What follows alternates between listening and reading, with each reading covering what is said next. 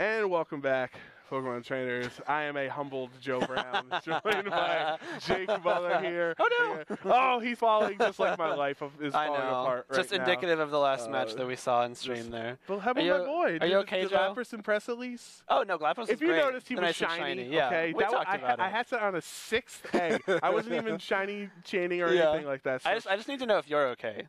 I'm fine. Okay, cool. I'm fine. I have to live with Andrew hovering over me for the rest of my life. I don't know how I'll sleep, but I'm just saying, A-Drive's not the only shiny hunter in the world. Okay, all right. You think you're special now, don't you? So we have our round 5 match. They're getting set up now, and that is Caleb Ryor and Jeremy Odena. Yeah. We had both of these players on stream actually yesterday. Jeremy ended up making it into top 8. I think Caleb either bubbled or he was 5-2. Yeah, right. Yeah. So he went 5-2, but I don't think he got top 8 yesterday. No, he didn't. So these are two Northeastern players that Brendan and Maeve would be more familiar with. But obviously, we see them at our local events here in New York and New Jersey so often that we can claim them. You grandfather them. Northeast, still, right? Right. So we saw Jeremy with his Tyranitar yesterday, and I feel like at least every time I've seen him in a stream so far in 2020, he's had Tyranitar on his team. I don't blame him. He has Extra Joe this time around, but back in New York, he only had the T-Tar, and I think he's sticking.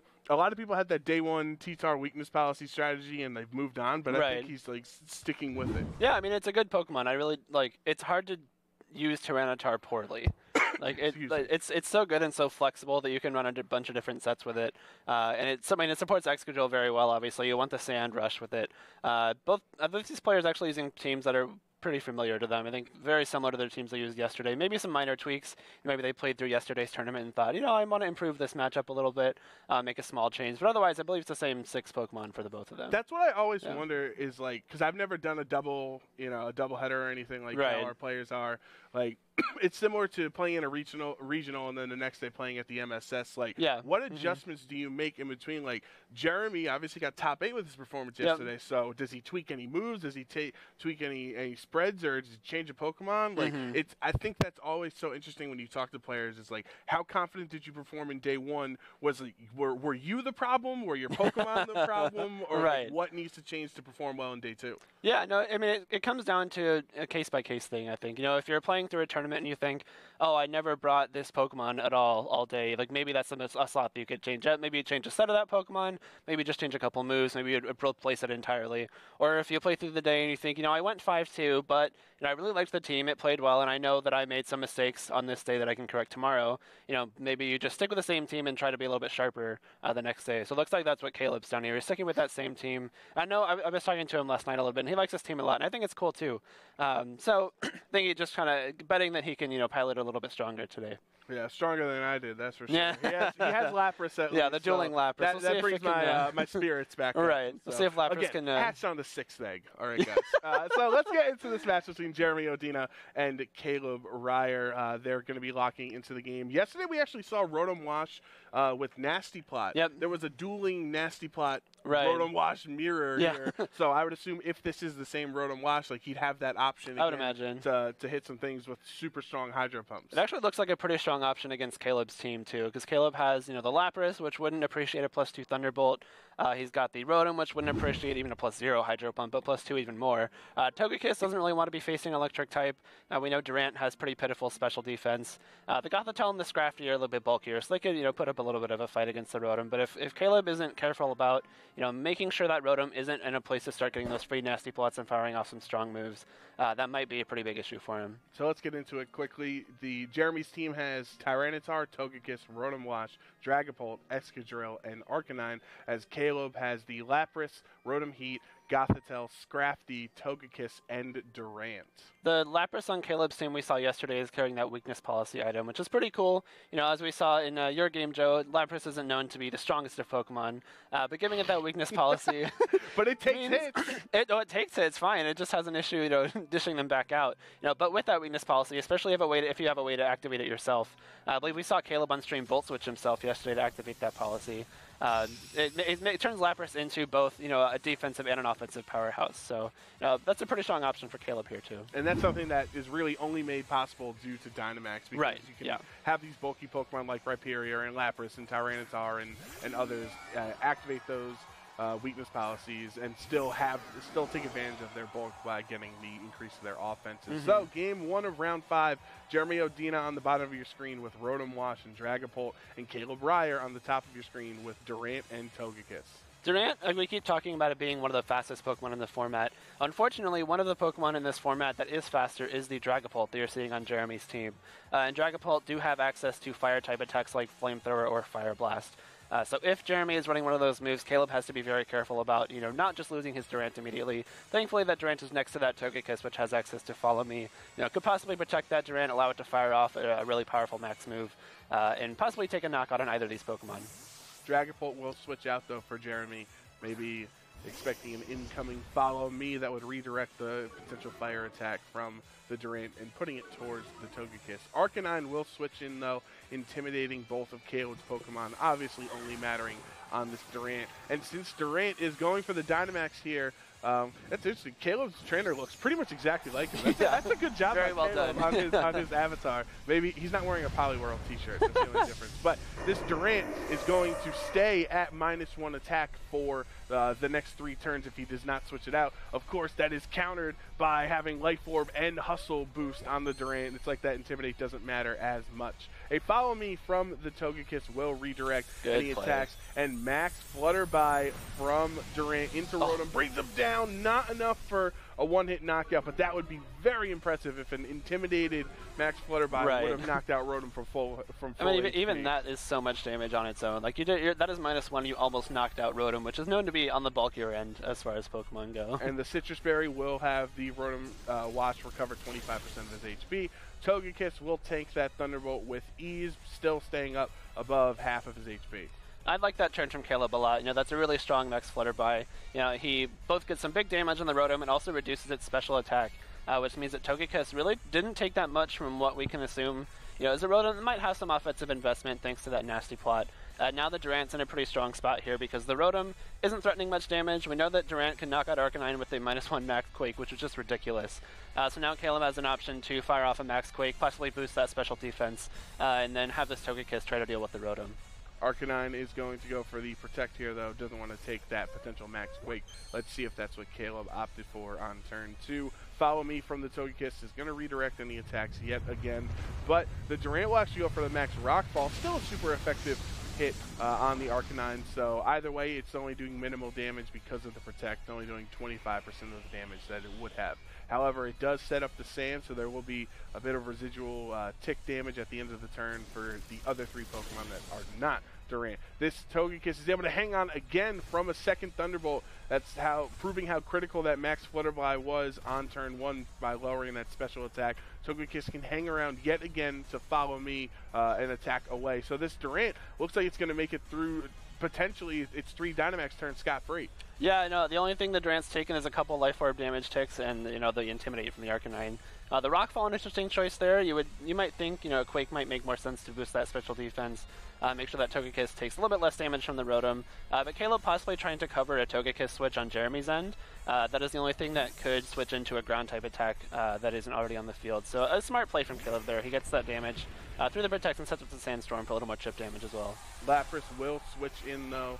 So that Togekiss is going to switch out with that little bit of HP it has remaining. And now it's time for Jeremy to go for a Dynamax, and he is deciding his Dynamax Pokemon of choice in Game 1 is the Arcanine, still above half of his HP, though. So with it being doubled, it helps out a little bit, but is in a potentially dangerous spot from this Max Quake, which is what Durant does decide to go for. It is a super effective hit. It's intimidated, and with Dynamax, the Arcanine is able to hang on there just barely. So Durant will increase his special defense by 1 stage, though, which helps. Also, importantly, for the Lapras, that will increase its special defense. Arcanine going to eat a berry of its own. That one is a Figgy Berry, recovering more of its HP. And the Max Flare into Lapras is a neutral hit, though, so that does around half of Lapras's HP, but thanks to the Max Quake, that actually did less because he switched in to get the benefit of it. Thunderbolt, though, from that Rotom, honestly, not even worth mentioning, and that's how little damage it did. Yeah, thanks to the Flutterby and the Quake, Durant actually takes a lot less damage from that Thunderbolt than you might have expected. Smart play from Jeremy there. He preserves the Arcanine this turn. If he didn't Dynamax it, it certainly would have been knocked out by that Max Quake, and he's able to fire off that Max Flare into Lapras. So Caleb possibly trying to predict a Thunderbolt into that Togekiss slot, which would have been a great play had that worked out, because the Rotom is still at -1 special attack. The Lapras would have been at +1 special defense from that Quake, and the Lapras could have gotten his weakness policy off really easily. But Jeremy reading through that, going for the Max Flare into that slot instead for some good damage on that Lapras, and a little bit of chip on the Durant from the Rotom. Lapras is actually going to switch out. It's going to forgo that special defense boost it got last turn to let Scrafty join the field, intimidating both Arcanine and the Togekiss that also switched in on Jeremy's turn. The Rock Slide actually avoiding on the Togekiss would have hit it super effectively. Not enough for a knockout on the Arcanine, though. He just barely hangs on, and now he is free to Max Flare, but he goes into the Scrafty slot, bringing him down to about half his HP, and that's how both of Caleb's Pokemon are down to half HP here. That's an unfortunate miss on the Togekiss there. It would have been some decent damage, but that's kind of the game you play when you're using Durant with Rock Slide. The Hustle already drops the accuracy of Rock Slide, which isn't known to be the most accurate move. So you're kind of playing with fire there. Unfortunately, got burned that time around, but if he's able to connect a Rock Slide on the Arcanine this time around, we'll be able to knock it out. And this fake out a really nice pivot from Caleb, because it does protect both of his Pokemon from the Togekiss this turn. The Rock Slide will knock out Arcanine here, and of course it's super effective on the Togekiss as well, so that does a lot of damage to it, thanks to the and also thanks to the fake out from Scrafty. The Togekiss is not even able to go for an attack of any kind this turn. So now we finally there's been a Pokemon knocked out. There's a lot of low health Pokemon on both of these trainers' sides, but there was finally a KO. Yeah, I mean, Caleb does take the first KO, and he gets the Togekiss down to about half. Unfortunately, Dragapult does come in here, and the Dragapult, it can't be redirected by Togekiss this turn. Clearly, the Togekiss is not on the field for Caleb. And Scrafty is at low enough health that something like a Draco Meteor from this Dragapult might be able to finish it off. Clearly, if the Dragapult is running a Fire-type move, even a Shadow Ball at this point will be more than enough to take out the Durant. So actually, Jeremy has found his way into a pretty good spot here. Even though he did lose his Arcanine, this Togekiss fears absolutely nothing from the Scrafty, and the Dragapult will outspeed both of Caleb's Pokemon and threaten a KO on both as well. Then the only question left is, does the Draco Meteor connect if he did want to go for that on Scrafty? We'll find out. Another turn, though, because Scrafty went for Protect, and Jeremy is not falling for it. Instead, Flamethrower into Durant. That will take it down. There aren't enough Max Quake special defense boosts in the world to help Durant take that Flamethrower, especially with the Life Orb boost from the Dragapult. Dazzling Gleam will go into Scrafty's Protect here. So now Dragapult can target down the Scrafty the next turn. Yeah, true. The Togekiss showing Dazzling Gleam means that the Scrafty has to be wary of that as well. Now the Lapras coming in, at a little over half health. It's not really a great position anymore because it does have pretty good special defense, but a combination of Draco Meteor from this Dragapult and something like a Dazzling Gleam from the Togekiss may be able to finish it off. Especially if this Togekiss is one of those variants that likes to critical hit its moves. Thanks to the assistance of a little fun ability we call Super Luck, and a little Scope Lens item as well. Yeah, I mean that's something. Togekiss, it's just so viable in many different aspects of the format. You can try to be a crit machine. You can be supportive. You can wreak havoc with weakness policy. There's just so much that Togekiss can do, all with that bright smile on its face the whole time. Lapras will protect, as well as the Dragapult also decided to protect there. The Dazzling Gleam, though, from Togekiss is 4 times super effective onto Scrafty, with critical hit not mattering there at all, as Scrafty will go down. Pretty much that game, all it did was fake out and protect, so not as much use out of the Scrafty as I'm sure Caleb would have liked. Now Caleb is down to his final 2 Pokemon here in the Lapras and the Togekiss. That Togekiss very low health. We haven't seen it in a couple of turns, but remember, it switched out just barely after surviving or enduring a hit. Yeah, that Scrafty really didn't stand a chance that turn. The Dazzling Gleam easily able to finish it off. And here, Caleb in an even worse spot here. Now he has to kind of rely on this Follow Me to take an attack away from the Lapras. But we know that Dazzling Gleam from Jeremy's Togekiss is a spread move. So that Dazzling Gleam would have hit the Lapras still, and as well the Togekiss, even if it hadn't been knocked out by the Shadow Ball from the Dragapult. Yeah, Togekiss taking the KO there from Shadow Ball. Obviously, Dragapult was expecting a Follow Me to come out.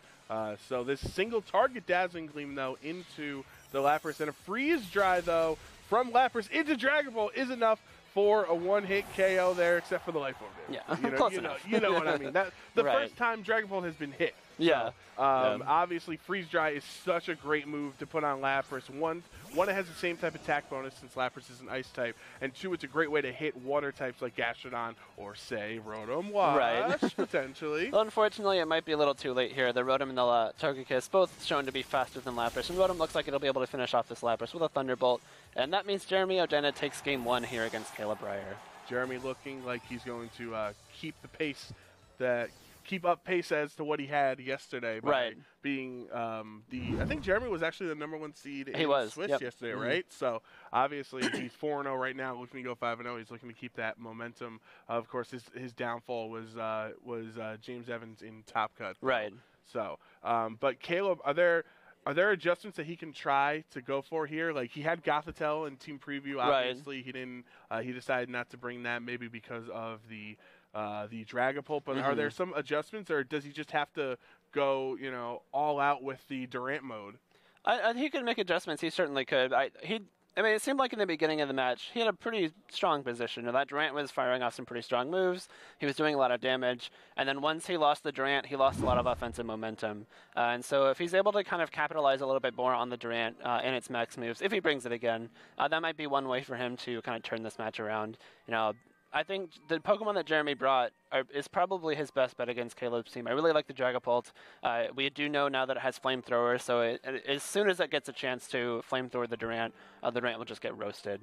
And so it's a strong bring. It's really good against the Gothitelle that you mentioned. It can pump some good damage into everything with something like a Life Orb Draco Meteor. So I like the Dragapult. The Rotom looks like it's a pretty strong call as well. So I like the teams that both of these players brought. But obviously they're the ones playing, and so they got to make those decisions themselves. They both have killer trainer cards as well. But, I think I would like to potentially see a Scrafty lead instead of having it in the back, so you have immediate fake-out pressure instead of having to switch in later on. Like, you're reacting to his Arcanine potentially, but Caleb does not go for that. Instead, he will adjust, though, bringing Gothitelle. Yeah. So Gothitelle Lapras is the lead for Caleb, and then Dragapult Togekiss is the lead for Jeremy. And Lapras Gothitelle together just screams Perish Song. Perish Song or something like a Trick Room. We do know that Lapras has that weakness policy. We've seen things like Brick Break Gothitelle do somewhat well next to a Rhyperior with the weakness policy as well. So that's an option here. You mentioned Fake Out Pressure, which Gothitelle also has this generation, so that's an option for Caleb. There's a few different things he can do here. Unfortunately for Jeremy, he does have the option to switch this Dragapult out because it is a Ghost type, but I don't believe we're seeing that this turn. No, there's actually no switches from either of our trainers here on this turn. Instead, Dragapult committing will actually go for the Dynamax here. So Life Orb boosted Dynamax attacks are no joke with the Dragapult. Going to double its HP as well as, obviously, it's what you do when you Dynamax. And we're going to have matching Dynamaxes here, so obviously I would assume this would be the Lapras, right? So. I would hope so. Unless he wants to go for some really low base power. Max Max strikes with the fake out, or just for the speed drop. Obviously, my favorite here, the Lapras. We saw it in that previous match. I think it did pretty well. I guess other people disagree. He did his best. My shiny Lapras did his best. So. The Dragapult actually goes for Max Phantasm into Gothitelle. Gothitelle revealing the Kasib Berry. I'm not sure this will be enough. Which is the Ghost Resist Berry. Can it handle Life Orb, though? No, it certainly can't. It's not enough. Wow. Back in my day, Gothitelle was a special defense tank. Now he can't. The helping hand from that Togekiss coming in handy there. That possibly could have been something that Gothitelle would have survived without that helping hand boost. It is a very bulky Pokemon by nature, like you said. It's known for its pretty high special defense. And the Max Hailstorm is not enough. So let's just get it straight for the record. Freeze Dry knocks out, but Max Hailstorm does not. Right. That's how Dynamax works out sometimes. Obviously, he took some Life Orb recoil in the previous game that made it possible. I do know that calculation pretty well. That I bet you do. That Freeze Dry does about 80% to a Dragapult. It's very unfortunate. But we one-shot Dracovish. I'm just saying. Yeah, that shouldn't be too hard. Scrappy will come in here into that vacant slot and will intimidate. A really strong play from Jeremy. That helping hand Max Phantasm had. Like the Scrafty could have switched in, but at that point, the Gothitelle was the main target for Jeremy there because it was Caleb's Trick Room option. It was kind of the crux of the Perish Song option as well. And we saw Caleb yesterday, Perish Song with only two opponents, or with his opponent having only 2 Pokemon left, but that's something you got to go for way down the road. And especially if Caleb is going to go straight for a Dynamax here, there's got to be another way for the Lapras and Gothitelle to work out. possibly going for a Trick Room there, but the Helming Hand Max Phantasm just denying that immediately. Yeah, the Togekiss will switch out, though.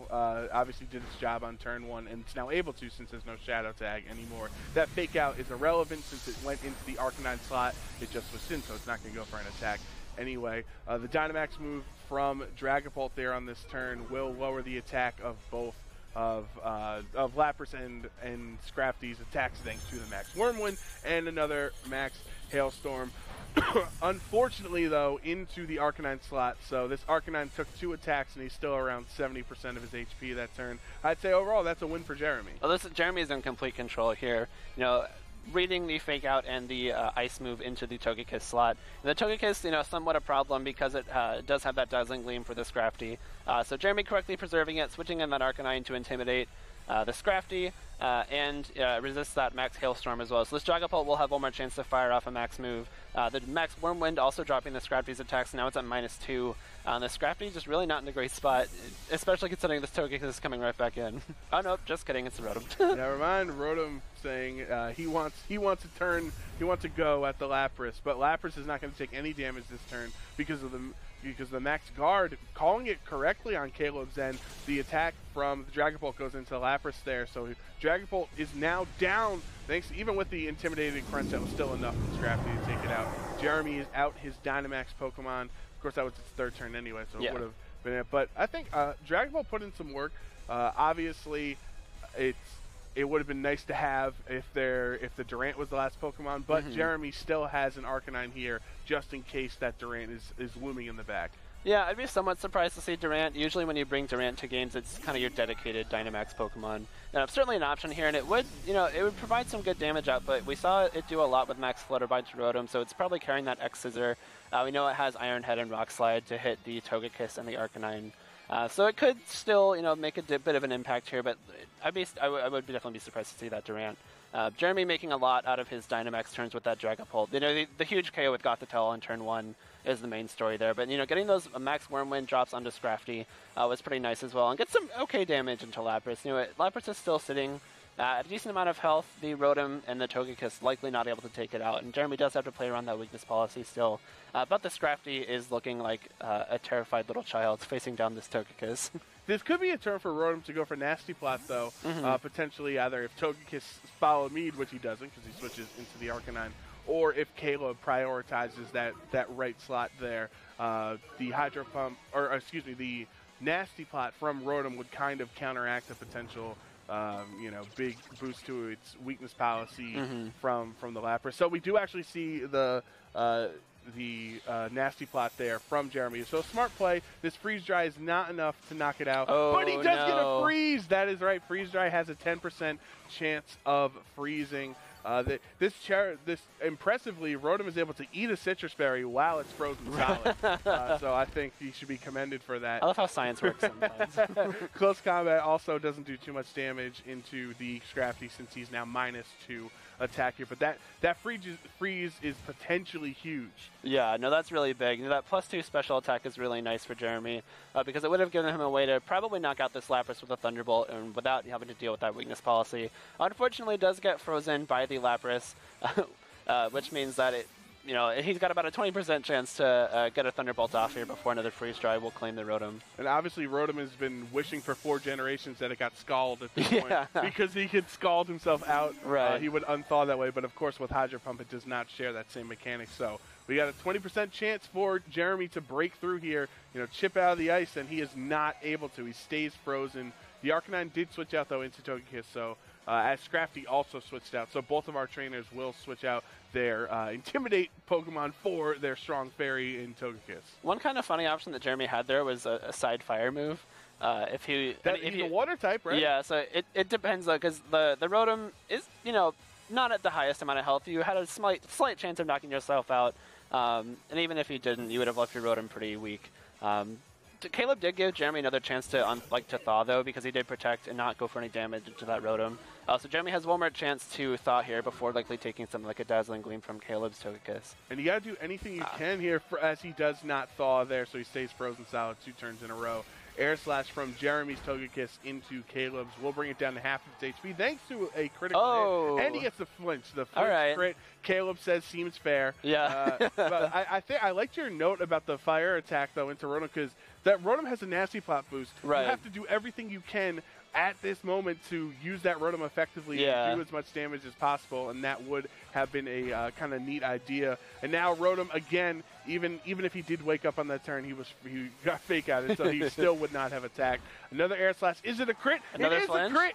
Is there a secondary flinch? No. Dazzling Gleam. Caleb is able to break through, knocking out the Rotom, not doing too much damage to Togekiss, though. That's 2 turns in a row Jeremy is outsped on Togekiss, so maybe we can assume his Togekiss is potentially faster. Yeah. And he can go for Dazzling Gleams also to take down the Scrafty. And Scrafty's even worse off for wear now that it's been intimidated again from this Arcanine switch in. Yeah, and even though the Rotom was frozen for a while, Jeremy really not in the worst position here because, like Joe said, if this Togekiss on Jeremy's side is faster than Caleb's, this is a pretty free Dazzling Gleam to take 2 knockouts. And you still have the Togekiss and the Arcanine that can try to face down this Lapras. There's no way that Lapras can knock out both at once. I guess it could run Surf, but I would very unlikely running Surf. So Jeremy will have at least 3 hits on the Lapras, which would most likely be able to take it out, especially if it does take some damage here on the switch from something like a Dazzling Gleam or a Flare Blitz.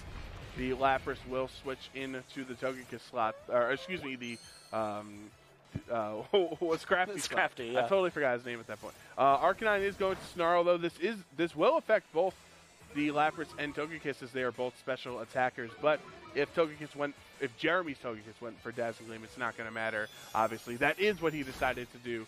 Togekiss is knocked out. Lapras with a crit is down to around 35-40% of its HP. The crit on Togekiss obviously not mattering since it was so low HP. Now Caleb is down to his final 2 Pokemon here. If he's not able to force a comeback, Jeremy's going to be 5-0, and Caleb is going to be really nervous going into the last 2 rounds of Swiss. A very smart play from Jeremy there, knowing that the possible Follow Me was coming, and knowing that the Dazzling Gleam would have picked up both KOs. He gets that Snarl on the Lapras immediately, which even further drops Caleb's chances of pulling this game back. Caleb does have fake out pressure with that Scrafty, but no matter which slot he targets, he has to take either another special attack drop from a Snarl or just a knockout on a Scrafty from the Togekiss. Fake out from Scrafty into the Togekiss, going to stop it, any shenanigans that turn. Flare Blitz into Lapras is not enough for a knockout, though. Very, very close, but not enough. Perish Song from Lapras. This is going to put all the Pokemon under that spell. So for the next 3 turns, the Perish count, basically, since there's no way to switch out, when Perish Song ends, so when the Perish count gets to 0, the Pokemon on the field is knocked out. So I guess Caleb's win condition in this spot is, can Scrafty stick around long enough for 3 turns? I mean, he essentially needs a triple protect on both of his Pokemon here because they're both in knockout range from a Dazzling Gleam. Yeah. Right. Interesting play from Caleb there. I think his chances might have been a little bit higher if he had tried to go for a knockout on either the Togekiss or the Arcanine that turn. If he had a lot of tight moves. Scrafty, but then for example, if you freeze dry the Lapras and maybe hope for a crit or another freeze, then you still have Scrafty, which can possibly take on this Arcanine. We saw close combat, so it might have had the firepower to take out the Arcanine. With that -1 special attack, probably wasn't enough on its own to take out the Togekiss, but it looks like we are going to see a couple failed double protects, which means Jeremy is going to take this round here against Caleb. Yeah, congratulations to Jeremy. He is currently 5-0 today at our second Midseason Showdown of the weekend here. He's 4-1. Sorry about that. My bad. Nope. I read the things wrong.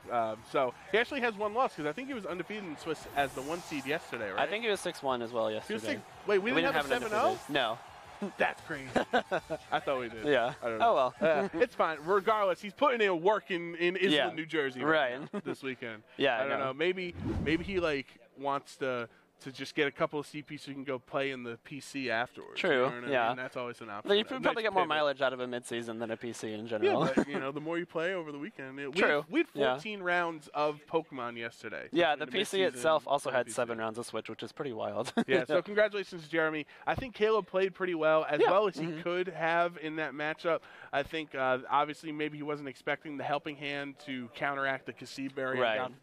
Scrafty never wants to see a Togekiss. There were just some really tough moments.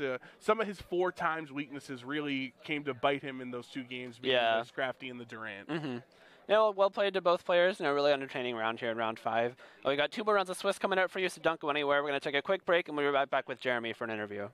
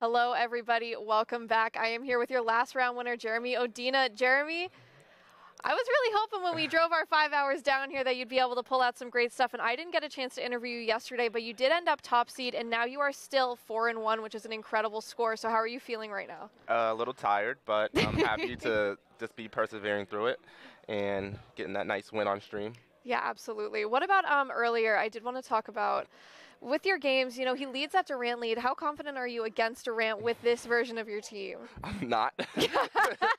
And, like, I saw his name on the pairings, and I said, oh, he can just lead redirection and Durant versus me. I'm not sure what I can do. So I just did some smart pivoting and just tried to wear down the Togekiss before, you know, and run out the Durant's Dynamax turns, because after it's Dynamax, it's useless.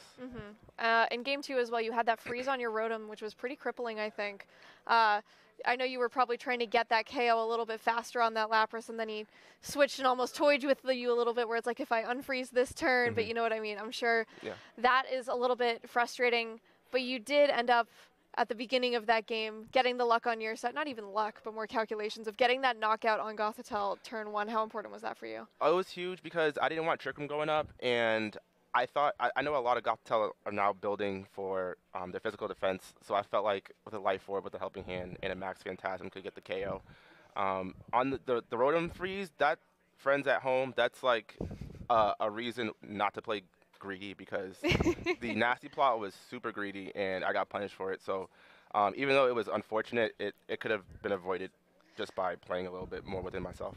Yeah, I think especially too with your team, You know this team pretty well. You've played versions of this team recently. Did you play a team similar to this? Were you prepping? I know you didn't end up going to Dallas, but was this your Dallas prep similar to the team you're running now? Yeah, the only difference was I didn't have Dragapult. I did have the Sand Duo but I had a Rotom Mow and a Gastrodon, but it was similar. Just I just go with comfortability, whatever works for me. It's not about making the big brain play and the big brain team choice. It's about what works. Let's see. With you for the end of game 2, and you're dealing with that Perish kind of trap at the end where it's 2-on-2. How worried were you for 2 3-turn protects? Was it in the back of your mind at all? Like, did you think about that? Honestly, that stuff doesn't come up into my mind until he gets to probably protect number 2. And then I'm like, you know what? Okay, the impossible could happen. But I wasn't worried. I felt like I had it pretty locked down, even though it was kind of back and forth because of the freeze. Yeah, I do think for you, positioning was huge in that game. Able for you to swap out those Intimidates with that Arcanine, getting things off. Even in game 1 onto his Durant, an Intimidate onto a Life Orb Durant with Hustle is still massive. What do you think for you in terms of dealing with something like Perish Song, where, you know, it's like a last worst case scenario? For you, if you know that it's coming and it's an option, how do you play around that? I try to just go all offense, like I did in that game. I didn't know Perish was coming, but typically you try to overwhelm Perish. Getting a knockout very early is key, and because they can't, it neuters their switching ability. So just trying to get a knockout as fast as possible is very important. All right, great. Well, anything else you want to say to anybody? Any shout-outs, anything? Yep. Shout out to MIT, Pokemon League. Shout out to New England. Shout out to everybody who didn't come, and shout out to everybody who's here. Great. Shout out to me for driving you. No. All right, guys, that is going to do it for us. We will be back with the analyst desk, so stay tuned.